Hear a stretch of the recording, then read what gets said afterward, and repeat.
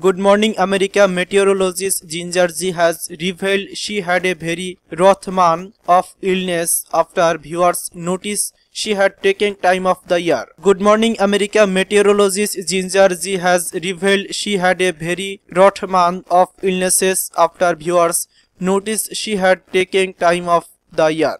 G posted on social media to let her fans know she was fine but said she had both COVID and the flu within a month. It's really unbelievable, Ginger posted on Instagram last Friday. I guess this is what you get with pre-K. On Twitter, she implied her battle with the illnesses was serious when she posted she was happy to be alive. Been a rough month of illness around our house, Ginger added. Fans were overjoyed at her return, with one commenting, "Nice to see you back on GMA." Another said, "I can only imagine. All good wishes to you and yours." The GMA meteorologist previously revealed that she was taking time away from the show to spend time with her kids during the holiday session. Fans also had flooded her comment section saying how much they missed the meteorologist in her absence. One fan wrote,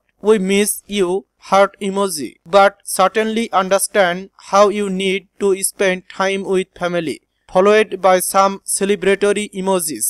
"Hooray back, you are greatly missed," a third said. She captioned the Twitter post, "Great morning, working with this two amazing weather producer on GMA. We'll be flying in for Ginger G this week."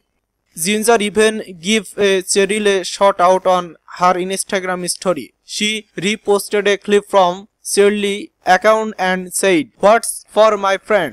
Earlier in December, Ginger posted a clip of her sporting a ABC chief meteorologist received the unfair words on a post that championed first responder heroes.